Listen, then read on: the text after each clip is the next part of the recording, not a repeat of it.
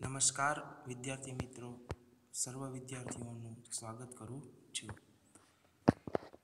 ધોરણ 7 વિષય અંગ્રેજી યુનિટ 1 વિની સ્માઇલ. આપણે યુનિટ 1નો એપિસોડ 1માં એક્ટિવિટી 1 થી 4નો અભ્યાસ કરી ચૂક્યા હતા. આજે આપણે એપિસોડ 2માં એક્ટિવિટી 5નો અભ્યાસ કરીશું. તો ચાલો બાળ મિત્રો તૈયાર થઈ જાઓ એક્ટિવિટી 5ને સમજવા માટે. એક્ટિવિટી 5, તમારા શિક્ષક વાર્તા કહે તે ધ્યાનથી સાંભળો અને તેનું મુખ વાચન કરો. હવે જો વિદ્યાર્થી મિત્રો, વાર્તાનું નામ શું છે? સ્માઇલ ઇન ધ મિરર ભાગ 1. બરાબર, વાર્તાનું નામ છે smile in the mirror part 1. હવે જો સ્માઇલ ઇન ધ મિરરનો અર્થ થાય એકલા એકલા હસો, ભાગ 1. હવે આ વાર્તા જે છે વિદ્યાર્થી મિત્રો, એમાં એક તેજસ્વી નામની છોકરી છે જે મુખ્ય પાત્ર છે. બરાબર, તેજસ્વીની. અને આ તેજસ્વીની જે છે એનું ખાસ કરીને જન્મદિવસમાં એના પિતા દ્વારા એક બાઇસિકલ એટલે સાયકલ ગિફ્ટ આપવામાં આવી છે. પણ આ સામાન્ય બાઇસિકલ નથી. બરાબર, એ એક યુનિક છે, અદ્ભુત છે. બરાબર, અને તે પોતાની સાયકલ ચલાવે છે. ચલાવતા ચલાવતા કઈ રીતે સાયકલ ઉડે છે, બરાબર, અને ઉડતા ઉડતા તેના ગામમાં કઈ કઈ વસ્તુ જોવે છે, આ બધી વાતચીત જે છે એ આપણે ખાસ કરીને આ વાર્તામાં જોવાની છે. અને એ વાર્તામાં જોતા પહેલાં કે સમજતા પહેલાં આપણે તેમાં આવતા સ્પેલિંગ, ઉચ્ચાર, અર્થની માહિતી મેળવી લઈએ. ગિફ્ટ એટલે ભેટ. યુનિક અજોડ, અનુપમ, અસાધારણ. સોફ્ટ નરમ, પોચું. રિયર પાછળનું. વ્યૂ દ્રશ્ય. મિરર અરીસો. Rear view mirror. Rear view mirror પાછળનું દ્રશ્ય જોવાનો અરીસો. To feel proud Gaurav અનુભવવું. Two place મૂકવું, રાખવું. યેલ ચીઝ પાડવી. રિવર બેંક નદી કિનારો. રફ ખરબચડું. પાથ રસ્તો. નોટિસ જોવું.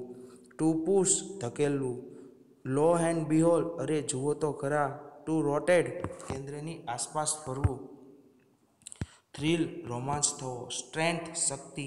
મિરેકલ ચમત્કાર. ફ્રન્ટ વ્હીલ આગળનું પૈડું. ટુ ટર્ન ફેરવવું. ટુવર્ડ્સ ની તરફ. એલ્સ બીજું કે વધારામાં. અ ફ્લોક ઓફ બર્ડ્સ પક્ષીઓનું ટોળું. To apply લગાડવું. Apply the break મારવી. ટાઇટલી જોરથી. ક્રાય ચીસ પાડવી. ડ્રીમ સ્વપ્ન. ફોરએવર હંમેશને માટે. પ્રોમિસ વચન આપવું. હવે ખાસ કરીને વિદ્યાર્થી મિત્રો, આ જે શબ્દાર્થ આપણે જે જોયા એ તમારે રફ નોટમાં 2 વાર લખવાના છે અને પાકા કરવાના છે. હવે આગળ વાર્તા સમજીએ. તમારા શિક્ષક વાર્તા કહે તે ધ્યાનથી સાંભળો અને તેનું મુખ વાચન કરો. સ્માઇલ ઇન ધ મિરર એકલા એકલા હસો, પાર્ટ 1 ભાગ 1. It was 11th April 2011. 2011ની કઈ તારીખ હતી? તો કે 11મી એપ્રિલ. 2011ની 11મી એપ્રિલ હતી. It was Tejaswini 12th birthday. તેજસ્વીનો 12મો જન્મદિવસ હતો. Her father gifted her a beautiful bicycle. હવે એ જન્મદિવસમાં તેના પિતાજીએ તેને એક સુંદર સાયકલ ભેટ આપી. It was unique bike. પણ એ સાયકલ હતી પણ કેવી હતી?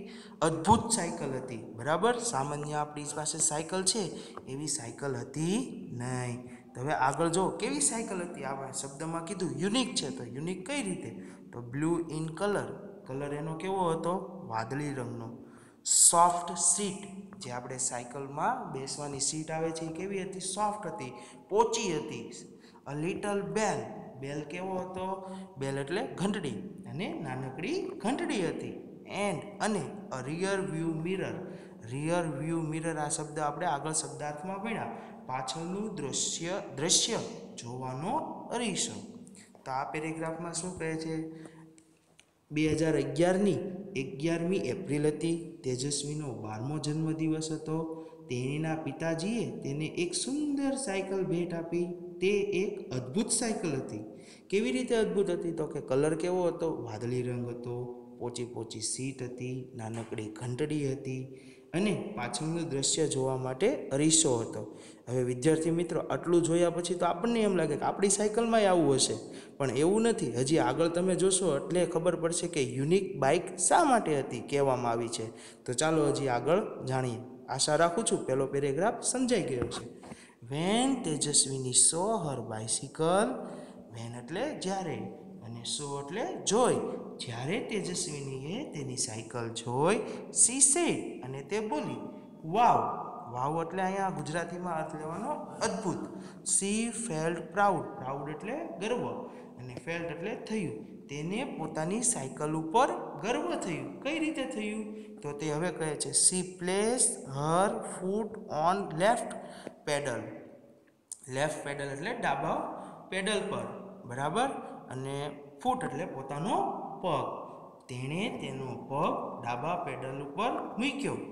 એન્ડ યેલ અને ચીસ પાડી. યેલ એટલે ચીસ પાડી. હિયર આઈ ગો હુ હા હુ હુ, બરાબર, અને ચીસ પાડતા પાડતા એ હું ઉપડી. હુ એવું કહે છે. C move faster and faster. Faster and faster એટલે ઝડપીને ઝડપી. મૂવ એટલે જવા લાગવું. તે વધુને વધુ ઝડપી જવા લાગી. C went to the river bank, અને જે પહેલાં જ કાં જાય છે તો કે રિવર બેંક. રિવર બેંક એટલે શું કીધું તું તો કે નદી કિનારે, અને વેન્ટ એટલે ગોનું ભૂતકાળનું રૂપ છે. C went to the river bank, બરાબર. તો એટલામાં આપણે જોયું તો ખાસ કરીને કે જે જાહેર તેજસ્વીની તેની સાયકલ જોઈ અને તે બોલી ઉઠી અદ્ભુત. તેને પોતાની સાયકલનું ગૌરવ થયું. તેણે તેનો પગ ડાબા પેડલ ઉપર મૂક્યો અને ચીસ પાડી. એ ઉપડી. તે વધુને વધુ ઝડપથી જવા લાગી અને જતાં જતાં કાં પહોંચે છે? નદી કિનારે પહોંચે છે. C enjoy riding bicycle on this rough path. હવે આપણે બધા નદી કિનારે જઈએ તો નદી કિનારાનો રસ્તો કેવો હોય છે? નદી કિનારે આપણે તો રફ હોય છે. રફ એટલે કાડા ખરબચડાવાળો.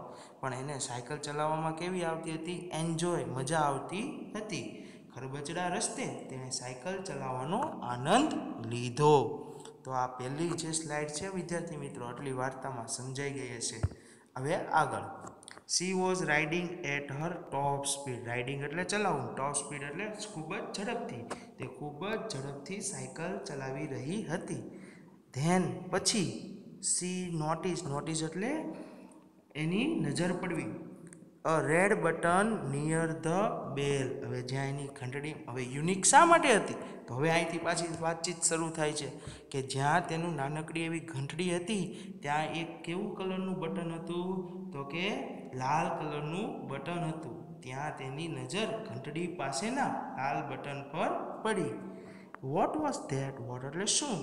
ધેટ એટલે પેલું. શું છે આ? C push the button. Push એટલે દબાવવું, બટન એટલે જે બટન હતું તેણે તે બટન દબાવ્યું. બરાબર. તે ખૂબ જ ઝડપથી સાયકલ ચલાવી રહી હતી. ત્યાં તેની નજર ઘંટડી પાસેના લાલ બટન પર પડી. શું છે આ? તેણે બટન દબાવ્યું. Law and બિહોલ્ડ. આ એક આખો ફ્રેઝ છે. Law and બિહોલ્ડ. અરે જુઓ તો ખરા, there come out a big fan. અને જેવું જ તે એણે વિદ્યાર્થી મિત્રોએ લાલ બટન દબાવ્યું એટલે તરત જ તે બિગ ફેન. બિગ ફેન એટલે મોટો પંખો. કાથી પાછા આવે છે? On the rear wheel. Rear wheel એટલે પાછળના પૈડા પર, બરાબર. હવે આગળની વાર્તામાં આપણે જોયું હશે પાછળના પંખા પરથી જો કઈ રીતે પંખો બહાર આવે છે તે રીતેની વાત કરે છે. હવે સાયકલ યુનિક શા માટે છે? There come out a big fan on the rear wheel. ત્યાં તો પાછળના પૈડા પર એક મોટો પંખો બહાર આવ્યો. The fan started routing. બરાબર. પંખો તો મીંડો ગોળ ગોળ ફરવા, અને જે રીતે અવાજ આવે છે રૂમ રૂમ. ઇટ થ્રિલ્ડ તેજસ્વીની. અને જેવો એ પંખો ફરે છે અને તેજસ્વીનીને રોમાંચતા ઉત્પન્ન થઈ હતી. C pedal the bicycle with full strength. Full strength એટલે ખૂબ જ શક્તિથી તેણે તમામ તાકાતથી પેડલ મારવાના શરૂ કર્યા. And what a miracle. Miracle એટલે ચમત્કાર. તરત જ તે ચમત્કાર થયો. અને સાયકલ શા માટે વિદ્યાર્થીઓ મિત્ર યુનિક હતી? તો કે એક બટન હતું, એ બટન દબ્યું, તેના પાછળના વ્હીલ પાસેથી એક પંખો બહાર આવે છે અને પંખો ફરવા માંડે છે. અને તેજસ્વીની શું કરે છે? તો કે પેડલ મારવા માંડે છે. અને પેડલ મારે છે અને તરત જ તે એક ચમત્કાર થાય છે. અને તે ચમત્કાર શું થાય છે હવે એ જોવાનું છે. ધ બાઇક્સ ફ્રન્ટ વ્હીલ એટલે આગળનું પૈડું રોઝ ફ્રોમ ધ ગ્રાઉન્ડ એટલે જમીન ઉપરથી. રોઝ એટલે ઊંચું થવું. સાયકલનું આગળનું પૈડું જમીન પરથી ઉચકાયું. And then the rear one, અને પછી પાછળનું પૈડું પણ. એટલે ધીરે ધીરે આગળનું પૈડું શું થવા લાગ્યું? ઊંચું થવા લાગ્યું. અને પછી પાછળનું પૈડું પણ ઊંચું થવા લાગ્યું. એટલે કે ધ બાઇક વોઝ ફ્લાઇંગ નાવ. એટલે આ જે સાયકલ હતી એ શું થવા માંડી? ફ્લાઇંગ, ઉડવા લાગી. હવે તો સાયકલ ઉડવા માંડી. આ કારણોસર બાળકો એમાં શું કહે છે? સાયકલને બાઇક કહે છે અને યુનિક બાઇક તરીકે કહે છે કે આ કારણે યુનિક બાઇસિકલ છે. C pedal faster and the bicycle vent up. તેણે તરત જ તે વધુને વધુ શું કરવાનું ચાલુ કર્યું? પેડલ મારવાનું શરૂ કર્યું. ધ બાઇસિકલ વેન્ટ અપ, અને સાયકલ છે બરાબર, તેને વધુને વધુ ઝડપથી પેડલ મારવા માંડ્યા અને સાયકલ મંડી ઊંચે જવા. And 3, 4, 5 and 50 metres. બરાબર, શું કહે છે? 3, 5, 4, 5 and 50 મીટર. 3, 4, 5 અને ધીરે ધીરે જોતા 50 મીટર જેટલી સાયકલ ઊંચે જવા લાગી. સી વોઝ થ્રિલ્ડ, અને આવું થવાથી તે ખૂબ જ રોમાંચિત થઈ ઉઠી. નાવ સી, હવે તે કા જવા લાગી? Was flying over the river, તે નદી ઉપરથી ઉડી રહી હતી. હવે જો નદી ઉપર પહેલાં સાયકલ લઈને ગઈ વિદ્યાર્થીઓ, તારે તેના નદી કિનારાના ખડબચડા રસ્તા ઉપર રાખતી, પણ જેવું લાલ બટન દબ્યું અને સાયકલ એની ઉપર ઉડવા લાગી એટલે તરત જ તે નદીની ઉપર ઉડવા લાગે છે. સી લુક ડાઉન એટલે નીચે જોયું. ઓ is that a kite in the river. પછી નદીમાં ઉડતા ઉડતા શું જોવે છે? તો કે નદીમાં એક is that a kite in the river. હવે તે નદી ઉપર ઉડી રહી છે અને તેણે નીચે જોયું, અરે નદીમાં તો પતંગ છે. It was a boat. પછી શું જોવે છે?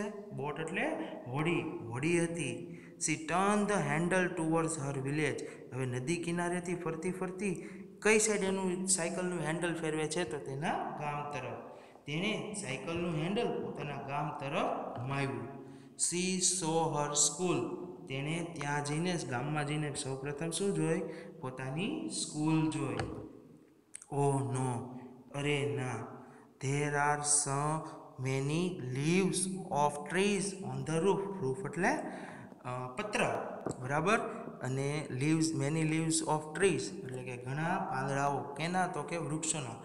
બરાબર, તો કહે છે સ્કૂલના છાપરા પર ઝાડના ઘણા બધા પાંદડા પડ્યા હતા. I will clean them tomorrow. C thought એટલે તેણે વિચાર્યું. આઈ વિલ ક્લીન એટલે સાફ કરવું. ધેમ એટલે કે પાંદડાઓને. ટુમોરો એટલે આવતીકાલે. તેણે વિચાર્યું આવતીકાલે હું તે સાફ કરી નાખીશ. Vote else food C from there. ત્યાંથી તેણે બીજું શું જોયું હશે તે તમારે જોવાનું છે. તો હવે વિદ્યાર્થી મિત્રો, આ પહેલો ભાગ જોયો એમાં તેજસ્વીનીનો 12મો બર્થડે હતો. તેના પિતાએ એક સરસ મજાની બાઇસિકલ આપે છે, પણ કેવી છે? યુનિક છે. બરાબર, અને યુનિક કઈ રીતે છે એ આપણે વિભાગ 1માં ચર્ચા કરી જઈ છે. બરાબર, હવે જો એક આવી રીતે પાઠ્યપુસ્તકમાં તમને કીધું છે ડિસ્કસ ઇન પેર, ગ્રુપમાં કામ કરો, એન્ડ રાઇટ યોર પોઈન્ટ્સ બિલો, અને તમારા પોઈન્ટ્સ નીચે લખો. તેજસ્વીનીએ બીજું શું દેખાયું હશે? બેની જોડીમાં ચર્ચા અને મુદ્દા નોંધો. ચર્ચા કરો અને મુદ્દા નોંધો. હવે જો વિદ્યાર્થી મિત્રો, આમાં આપણે જૂથ પાડી દઈએ, બરાબર, તો બધાના જવાબ અલગ અલગ આવે. પણ તેજસ્વીનીએ ગામમાં સામાન્ય આપણે જોઈએ તો કે શું જોવા મળે? આ વસ્તુ એને જોઈ હશે. તો જો ગામનું મંદિર જોયું હોય, ગામનું બસ સ્ટેન્ડ જોયું હોય, ગામના છાપરા જોયા હોય, ગામનું તળાવ જોયું હોય, બગીચો જોયો હોય, ચરતા ઢોર વગેરે જોયું હોય છે. તો આવી રીતે આપણે એવી નોંધ કરી શકીએ છીએ. તો ત્યાં તમારે તમારી રીતે જોડીમાં ચર્ચા કરીને જાતે ચર્ચા કરવાની છે અને મુદ્દા લખવાના છે કે ગામડામાં તેણે બીજું શું શું જોયું હશે. ચાલો હવે આગળ જોઈએ. Smile in the mirror part 2. બરાબર, એકલા એકલા મણકો કે હસો પાર્ટ 2 ભાગ 2 એવી વાતચીત થવાની છે. નાવ હવે જો આપણે જે કીધું તેમ ચર્ચા કરો શું જોયું હશે. હવે એ જો સાયકલ લઈને ઉડવા લાગી એટલે પહેલી જગ્યાએ નદી ઉપર છે. નદીમાં એ શું જોવે છે તો પતંગ જોવે છે, હોડી જોવે છે. પછી શાળાએ જાય છે ગામ તરફ જઈને અને ગામના છાપરા ઉપર તે અલગ અલગ પાંદડાઓ જોવે છે. હવે બીજા વિભાગમાં જોઈએ તે શું જોવે છે. નાવ she was over the farms એટલે ખેતરો અને ફિલ્ડ્સ એટલે મેદાનો. બરાબર, તો હવે તે કેની ઉપર ઉડી રહી છે તો ખેતરો અને મેદાનો પર ઉડતી હતી. ગ્રીન ફિલ્ડ્સ એટલે હરિયાળા મેદાનો. She was enjoying the beautiful view એટલે સુંદર મજાનો નજારો. તે સુંદર દ્રશ્યનો નજારો જોઈ રહી હતી. અને than C notice flock of birds એટલે પક્ષીઓનું ટોળું ઓન હર વે. હવે વિદ્યાર્થી મિત્રો એની સાયકલ સાથે તેજસ્વીની પણ ઉડી રહી હતી અને સાથે સાથે જ્યારે ઉડી રહી હતી ત્યારે તેના રસ્તા પર પક્ષીનું એક ટોળું તેણે જોયું. સી એપ્લાઇડ ધ બ્રેક્સ અને તરત જ તે જોઈને શું કરે છે બ્રેક મારી. The fan સ્ટોપેડ. હવે સ્વાભાવિક છે જે પંખો ફરતો હતો એ શું થઈ ગયો બંધ થઈ ગયો. અને the bike started coming down અને પંખો જેવો બંધ થઈ ગયો એટલે તેની સાયકલ છે એ ધીરે ધીરે નીચે આવવા લાગી. તેજસ્વીની ક્લોઝ હર આઈઝ. હવે સ્વાભાવિક છે આપણે ઉપરથી નીચે પડીએ તો ચીસ્ક પડી જાય, આંખ બંધ થઈ જાય. તેજસ્વીની પણ શું થઈ જાય છે આંખો બંધ કરી દીધી. તેજસ્વીનીએ તેની આંખો બંધ કરી દીધી. અને હેલ્ડ ધ હેન્ડલ ટાઇટલી એટલે જોશથી પોતાનું હેન્ડલ સાયકલનું પકડી લીધું. બટ વિધિન અ સેકન્ડ એક થોડીક જ ક્ષણમાં ધડામ એવો અવાજ આવે છે. C cried out. તે રડવા લાગે છે.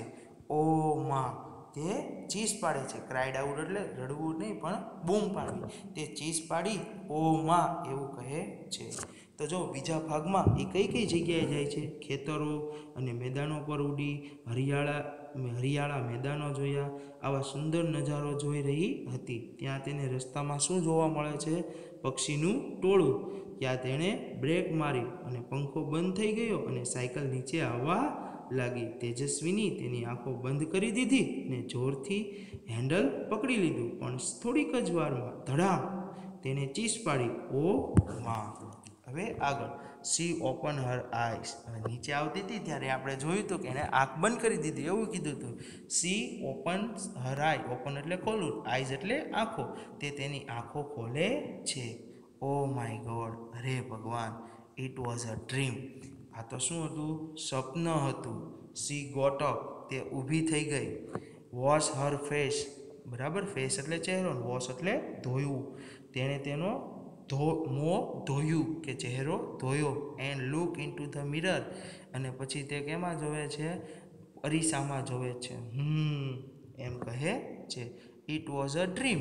આ તો શું હતું સ્વપ્ન હતું.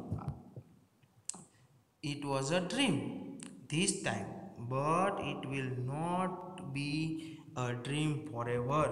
હવે જો આ વખતે તો સ્વપ્ન હતું. એણે શું કીધું આ વખતે મેં આ સાયકલ ઉડતી હતી ને એ બધું મેં સ્વપ્ન હતું. પણ it will not be a dream four ever એટલે હંમેશ માટે. બરાબર, તેણે આ વખતે તો સ્વપ્ન હતું પણ હંમેશ માટે સ્વપ્ન રહી રહે. એટલે કે તેણે એક મગજમાં એક પ્રકારનો પોતે શું લીધો તો કે વચન રાખ્યું કે હવે આ મારું સ્વપ્ન નહીં રહે, આ સ્વપ્ન નહીં રહે, આને તો હું સાચું જ કરી રહીશ. એટલે કહે છે આ વખતે તો સ્વપ્ન હતું પણ હંમેશ માટે આ સ્વપ્ન રહેશે નહીં. સી પ્રોમિસ હર સેલ્ફ. તે પોતાની જાતને એક વચન આપે છે. બરાબર, તે પોતાની જાતને પ્રોમિસ એટલે વચન આપે છે. આઈ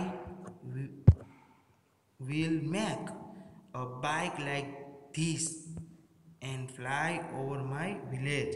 હું આના જેવી જ સપનામાં જોઈ હતી તેવી જ સાયકલ બનાવીશ અને મારા ગામ ઉપર ઉડાડીશ.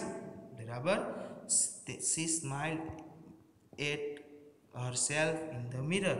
અને મિરર એટલે કાચમાં, સ્માઇલ એટલે હસવું. તેણે અરીસામાં પોતાની સામે સ્મિત કર્યું કે હસી. આ ઉપરથી વાર્તાનું નામ પડ્યું છે સ્માઇલ ઇન ધ મિરર. હવે વિદ્યાર્થી મિત્રો આમાં જો છેલ્લે તેજસ્વીની જે વાતચીત કરે છે એ પેરેગ્રાફમાં પહેલાં ધ્યાન રાખો. તેણે તેની આંખ ખોલી. અરે ભગવાન, આ તો સપન હતું. તે ઊભી થઈ, પોતાનો ચહેરો ધોયો અને અરીસામાં જોયું. આ વખતે તો આ સપન હતું, પણ હંમેશ માટે સપન નહીં રહે. તેણે પોતાની જાતને વચન આપ્યું, હું આના જેવી જ સાયકલ બનાવીશ અને મારા ગામ ઉપર ઉડાડીશ. તેણે અરીસામાં પોતાની સામે સ્મિત કર્યું. હવે જો વિદ્યાર્થી મિત્ર, એણે તો સપનમાં જોયું, પણ એને પછી પોતાની જાતને એક વચન આપ્યું કે હું આવી વસ્તુ બનાવીશ. તો આપણે પણ જ્યારે આપણે પરીક્ષામાં આટલા ટકા લાવવા છે, બરાબર, પરીક્ષામાં સારો દેખાવ કરવો છે, આ ઉપરાંત આપણે કહીએ તો કે મારે આ બનવું છે, તો એની માટેના આપણે જે સ્વપ્ન જોતા હોય એ સ્વપ્ન પૂરા કરવા માટે આપણે સખત મહેનત કરવી જોઈએ અને વચન રાખવું જોઈએ. એક પ્રકારનો આપણે વચન રાખવું જોઈએ કે હું આ બનીને જ રહીશ. એવી વાતચીત અહીંયા આપણને તેજસ્વીની વાર્તામાં કહેવામાં આવે છે. આશા રાખું છું કે આ વાર્તા સમજાઈ ગઈ હશે. હવે એની પછી જે વાર્તા પછીની જે માહિતી આપણે જે છે એક્ટિવિટી 6નો અભ્યાસ આગળના એપિસોડમાં એટલે કે આગળના ભાગમાં કરીશું. આભાર.